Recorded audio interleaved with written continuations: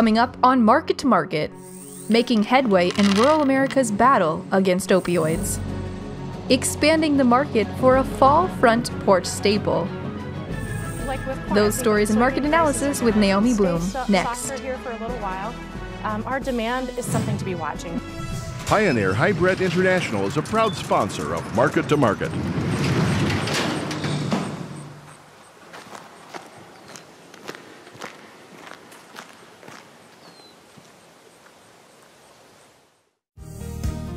Tomorrow.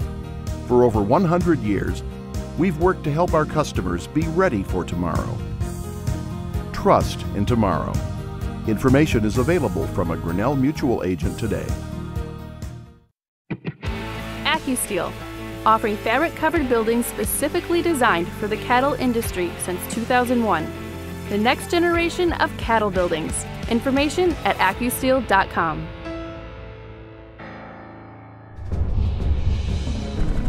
This is the Friday, October 26th edition of Market to Market, the weekly journal of rural America. Hello, I'm Delaney Howell.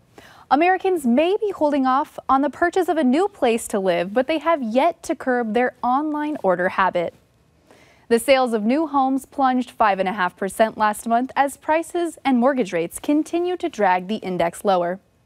Orders for durable goods moved 0.8% higher, a sharp slowdown from August's jump of 4.6%. Orders moved just 0.1% higher without the 17% drop in aircraft sales. U.S. gross domestic product grew at an annualized rate of 3.5% in the third quarter. Some economists are projecting fourth quarter numbers will show the best growth in 13 years. Even with the positive report, Wall Street continues to retrace its gains, causing many to wonder if a slowdown is next. Rural Americans face many of the same problems as their urban counterparts. One of them is the fight against opioid addiction. This week, President Trump sent reinforcements to those on the front lines of what he has labeled a nationwide public health emergency. John Torpy has more. Give that Narcan, verified. Those fighting the battle against opioid misuse disorder received good news this week as a positive report from the Centers for Disease Control was combined with a new law aimed at supporting those on the front lines of the epidemic. Secretary of Health and Human Services Alex Azar announced mortality rates from opioid overdose have slowed this year. His statement was based on a new CDC study showing opioid deaths had decreased in correlation with an introduction of advanced treatment options and easier access to anti-overdose drugs. According to the study, the increase in the number of opioid overdose deaths declined from a growth rate of 10% in 2017 to just 3% in 2018. Officials with the CDC were only able to estimate the number of deaths in this year due to a time lag between reporting and data compilation. The federal agency has also provided additional ammunition for those pushing back against OMD by infusing $1 billion into ongoing treatment initiatives. While the news was seen as a win for those fighting the nation's worst opioid epidemic in history, there were still 50,000 fatalities from opioid overdoses last year alone. President Trump's signing of the Support for Communities and Patients Act this week will reinforce those fighting against the opioid misuse disorder. The legislation provides new resources for treatment and works to curb the amount of opioids coming across the border and over the counter. President Trump has promised to put a big dent in the epidemic by directing the U.S. Postal Service and the Department of Homeland Security to scan packages entering the country for banned narcotics. The scans will include a search for fentanyl, an inexpensive drug 50 times stronger than heroin. At the counter, pharmacists are filling opioid prescriptions with fewer pills in an attempt to keep excess medications out of the illicit drug supply line. The legislation further expands support for treatment facilities by expanding Medicaid coverage to addicts who are in treatment. The measure also gives the judicial system new tools, allowing the courts to send addicts to treatment centers instead of jail. It stands to reason that we may have eliminated the low-hanging fruit of harm from the opioid crisis. It has not apparently been enough to do anything but slow the rate of growth down. It is still growing. It hopefully signals some good news in the future, but we must be wary of thinking we have solved the problem. There is no proof that we have reversed the trend, only that it may have slowed to some extent. The slowdown in opioid-related mortality rates and continued support from the Trump administration is seen as a bit of good news by Komendowski and others in the ongoing battle against the disease. But with 3 out of 5 drug overdose deaths related to opioids, those who are helping the nation's 10 million addicts see a long road ahead. For Market to Market, I'm John Torpy. The wet summer drowned more than just corn and soybeans. Heavy rains washed away the Maryland pumpkin crop. Other states are left to fill the orders for what becomes trick-or-treat beacons and fall desserts. Among them is Illinois, where pumpkins are a big business. Josh Bittner has more in our cover story. Since returning to central Illinois during the farm crisis of the 1980s, John Ackerman has raised various commodities, specialty crops, and animals to keep his multi-generational operation afloat. But embracing his hometown's unique flavor is what's truly entwined his family name into local roots. We've got 32 acres this year of hand-picked ornamental pumpkins, gourds, and squash. And we raise over 160 different varieties, too.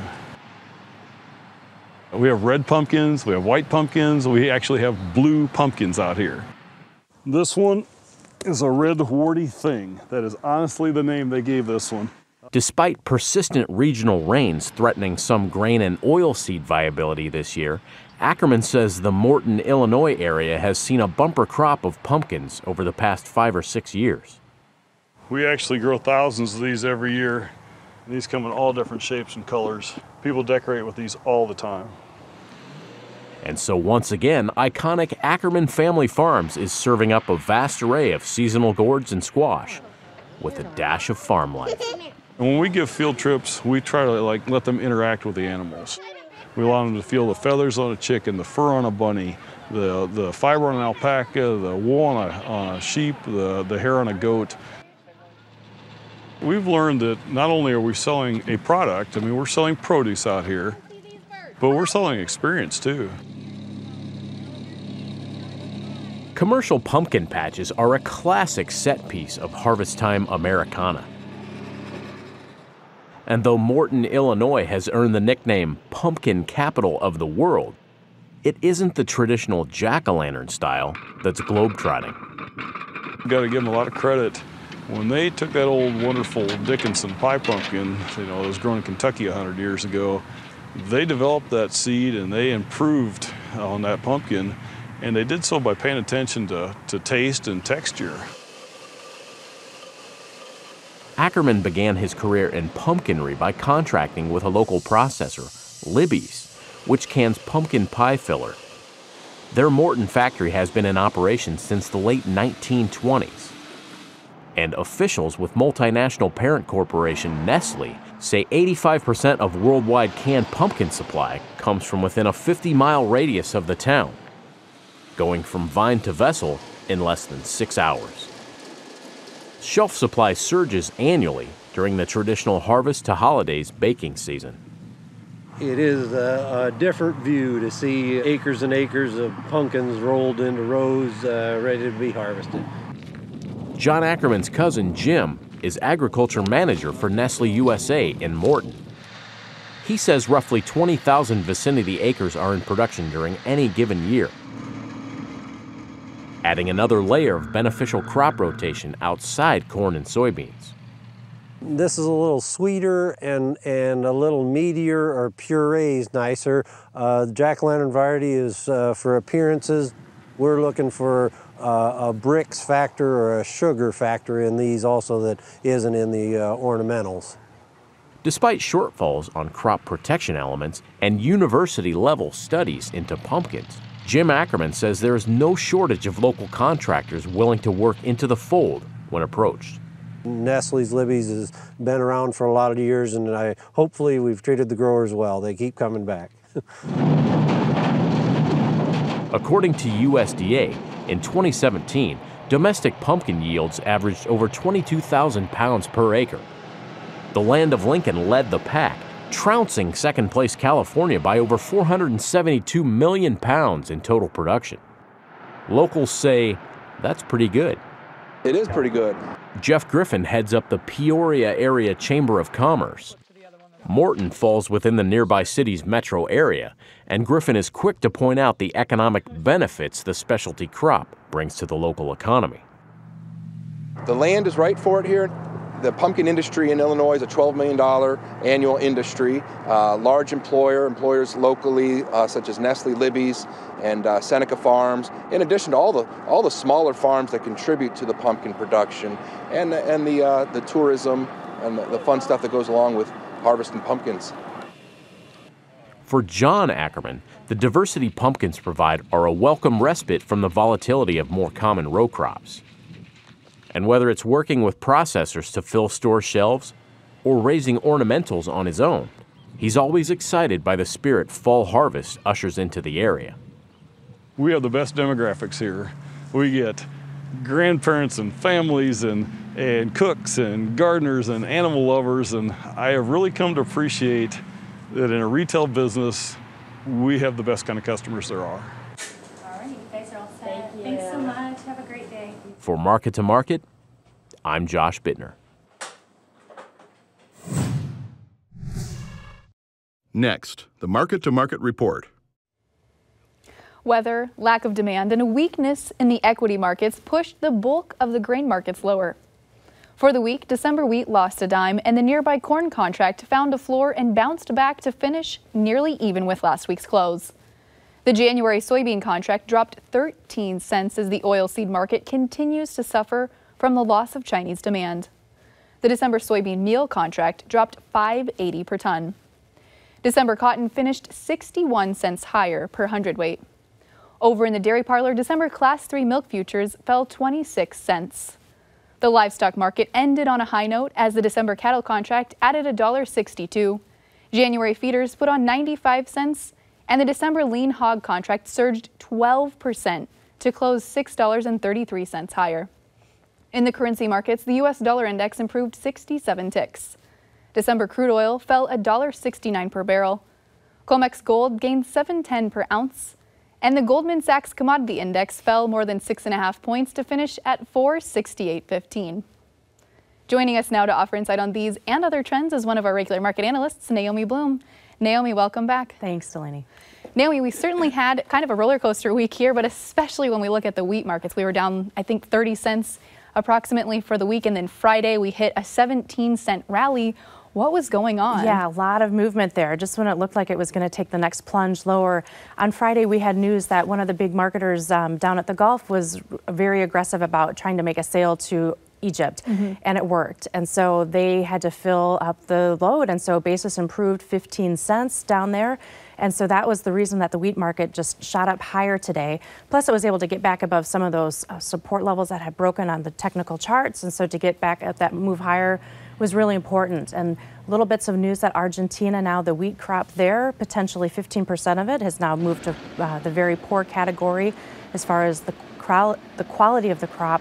So there's little bits of supportive news. It's not enough to just make the market take off and rally higher, but I think it's given us a nice floor for the moment. Should producers be worried if they didn't make some sales or lock in some prices here on this Friday? I think let's make sure we're looking at things Monday morning, and we're going to be taking a look to see if other outside market influences and if we can get other cash news that can be supportive to make the market move higher. But this would be an opportunity to get a little bit more current on sales if you're in a situation where you need to. You mentioned that Egypt, who traditionally buys from Russia, ended up buying some wheat sales here from the U.S. or making wheat sales with the U.S. Naomi, moving forward, do you think we're going to continue to see that happen? I would say that we're going to be in the game a little bit more here and there, but Russia continues to just dominate that market. And Egypt this week bought the bulk of their wheat from Russia. So we got the token sale, but we haven't had a token sale from Egypt in a really long time. So it was nice to see that. And I do think because of just the quality that we have here is good quality, I think that we're going to be able to keep exporting little bits more along the way. Let's talk just here briefly about exports. Export numbers were not pretty in any of the grain markets this week, wheat included. I wanted to ask specifically here, when we look at Australia's wheat export market. Australian Bureau of Agriculture and Resource Economics and Sciences, it's a little bit of a mouthful, but they lowered their crop about 2 million metric tons below what the USDA had projected earlier in the WASDE report. Will that translate into more exports for the U.S.? It really could be helpful for us, especially if the crop in Australia continues to just get smaller and smaller. So it'll be helpful for us, without a doubt. We still have Russia as our biggest competitor, but any little piece of news that the global crop is getting smaller is supportive to wheat prices in general. But again, it may take until winter until we see something dramatic for a price movement. But that's an opportunity for producers to be making cash sales for old and new crop. Okay. Yeah. Naomi, let's talk about export sales. When we look at the corn markets, we've seen 2 weeks in a row here of poor export sales. What's going on? I think it's mostly that it's just harvest pressure, and I'm wondering if some of those countries are thinking that they can get things a little cheaper yet. But if you step back and look at the bigger picture, our corn export sales actually are a bright shining star for the grain markets. Our export sales for corn are really quite good overall, and they are really meeting the USDA projections. So for the corn market, today we were able to finish 7-8 cents higher. Market is back up against some resistance areas, trying to work higher overall. And so if we can continue to see that demand story there with exports and with the ethanol, corn's still the leading market indicator for the grains right now. And I don't think we're going to go any lower. I really don't. Even after we broke that 360 support level earlier in the week? Right. We did break that, but because this Friday we were able to close back above it and get right back up to that 100-day moving average on that December daily chart, that was a really important indicator. And the funds are overall more of a neutral. You know, they've been a little bit short, they go a little bit long, so they have the momentum to be buyers going forward. And seasonally, this is the time of year where corn starts to work higher. And now that harvest is over half done, I think that harvest pressure is now behind us. All right. Naomi, how much higher are we headed here? Not too much. Okay. Maybe a dime to 15 cents, just because it is a big crop. It is. That's out there. It still is absolutely a big crop. I want to talk here. You mentioned South America planting in your newsletter this week. How much is that impacting the corn market right now with them being ahead of pace? Yeah, so South America planting is ahead for corn and beans both. Things are just moving strong and solid. And so what that's going to do is for later on this winter, when normally South America wouldn't necessarily be harvesting, they're going to be harvesting a little earlier than normal. So that it may take some of our marketplace away down the road, but at the same time, right now I think that you're going to see corn is cheap, and we have elections to get through in Brazil this weekend, and also of course our elections here within a couple weeks. So there's more outside market influences that I think are going to take the lead for the grain markets and for prices. But of course, the supply story is big for corn, but the demand story is stronger. All right. I like that. Let's move on here to talk soybeans exports. I want to start there again. I feel like a broken record, but again, they were just not good when you look across the board here. Will we continue to see lower export numbers for soybeans as well? We're going to continue to see that until President Trump meets with President Xi at the end of November. And I would think that with as cheap as beans are, being 25% cheaper than the Brazilians, why wouldn't China step up to the plate sooner than later? But at the same time, they're digging their heels in. The United States is digging their heels in on this trade issue. So once we have our election results figured out, that'll be the first piece of the puzzle. But we're also consistently hearing that the soybean yields, because of that wet fall and that essentially 2-week delay that we had, we're hearing that the yields are coming in smaller. So now we're back to a situation where, okay, it's not maybe that huge crop that we've been talking about. It's still big. There's no doubt about it. But now there's a little bit of uncertainty. So once we get the elections done and we get more harvest results, I think the bean market is going to try to find a low here in the short term. Of course, 825 is support on that November contract, and if we can climb back above 850 on November, that would really be helpful. It would really be helpful. Naomi, November contract falling off the board next week. Where does it head from there? Great question. So in the short term, again, probably not too much of anywhere is the answer, because we still have to watch the elections, and then also we have our next USDA report shortly after that. So probably quiet, but that's better than falling apart. Yeah, absolutely. Naomi, we got a ton of great questions this week on social media, a lot of them related to the bean market. We're going to save most of those for Market Plus, but I want to kick it off here with a great question from Matt in Northwest Michigan. He said, so many beans, we've seen so many beans that our local elevators are full. What's a good strategy to combat the wide basis? Oh, that's a really important question for right now. And unfortunately, the basis isn't going to get much better until we get the export market moving. And that's just the flat out fact about it. So there's nothing that really can be done. And so I hate to be blunt, but that's the truth. And so we need to get the exports moving, and then basis will start to improve. And that's just the bottom line about it. So what producers need to be doing is deciding, am I storing at home? Am I storing at the elevator? Should I take into account what the cost is for storage? How many months am I going to be needing to pay for storage? And can the market eventually rally high enough to justify paying for that storage? So this is an important time to really be penciling out what makes sense for your family and for your farm. And hopefully we get an export deal sooner than later. We all need it. Yeah, absolutely. We're going to continue talking a little bit more about storage and that whatnot in Market Plus. So please tune in to hear your questions answered. Naomi, you're kind of our resident dairy expert, so I want to slide in a dairy question for our dairy producers listening. USMCA, we've had the Class 7 milk taken out of effect now. Will we see much of a bounce? I mean, we haven't seen much of a reaction so far. Yeah, the exports overall for dairy for this year had actually been phenomenal, really quite phenomenal. So much of that has been factored in, and what we're dealing with more is just this glut of fluid milk that's out there. So interestingly enough, though, we are actually starting to see cow slaughter numbers for the dairy market increase, and so the herd is slowly getting smaller. The other bit of good news is that now that the milk prices bottom, $15 is a big support area. This is the time of year that cheese demand starts to pick up, and so we've already started to see that. The block barrel price, $1.35, that's where cheddar was holding all week, and so that was really important. We saw buyers step up. And so because of that, the milk futures started moving higher, and if we actually start to finally see smaller production now because the herd is getting smaller, I think that we've got our worst behind us for the moment.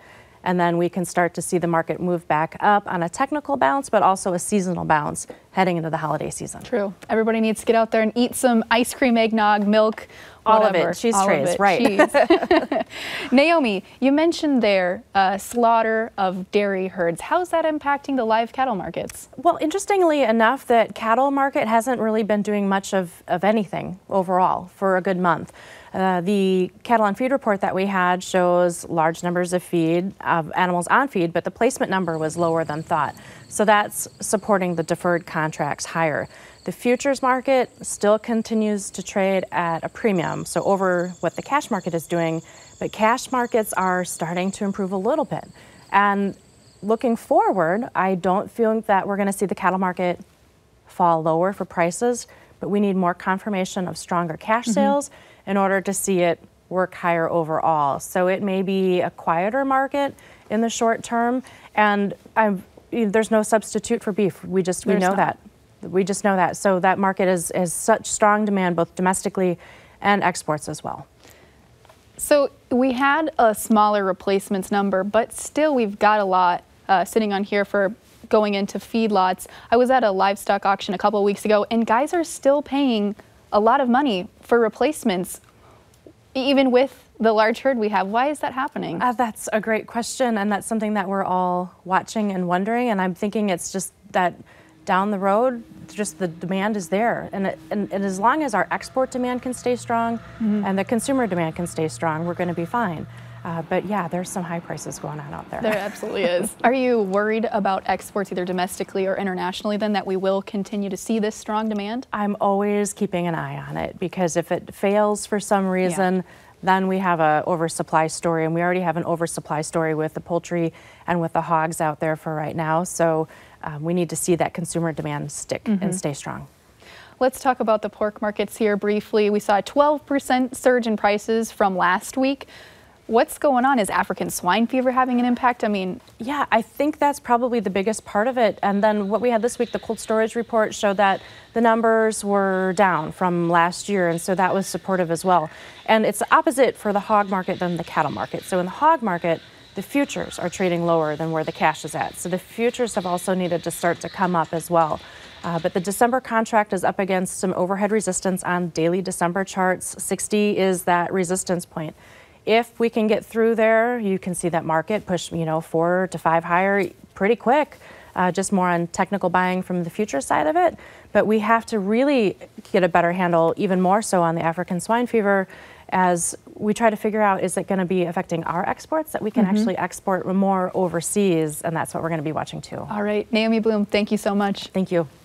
That wraps up the broadcast portion of Market to Market, but we will keep this conversation going on Market Plus, where we'll answer more of your questions.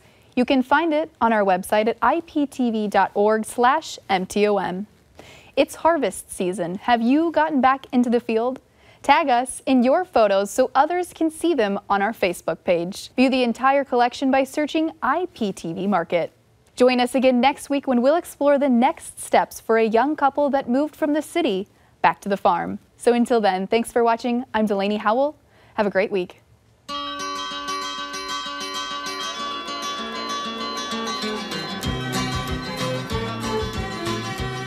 Market to Market is a production of Iowa Public Television, which is solely responsible for its content. Pioneer Hybrid International is a proud sponsor of Market to Market.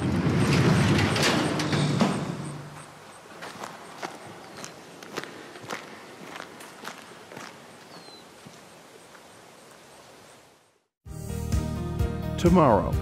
For over 100 years, we've worked to help our customers be ready for tomorrow. Trust in tomorrow. Information is available from a Grinnell Mutual agent today. AccuSteel, offering fabric-covered buildings specifically designed for the cattle industry since 2001. The next generation of cattle buildings. Information at accusteel.com.